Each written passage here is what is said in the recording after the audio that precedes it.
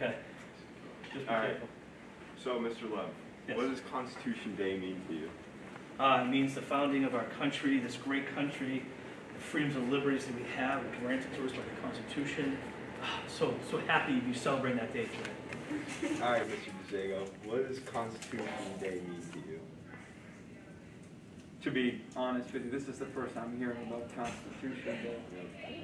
But if I had to give you something off the cuff, I suppose I would say it's a set of rules that we as a country, as a people, should try to follow to the best of our abilities.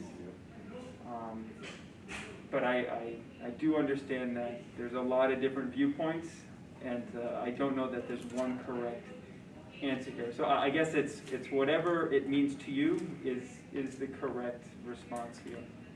All right, next.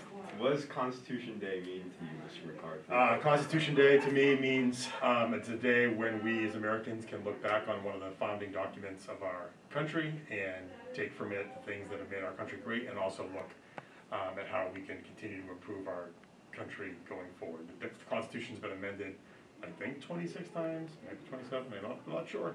And that just means that it was a good base, and also we can make improvements. That's part of the American project, is not settling for what we have had, but looking for how we can get better in the future. Nice.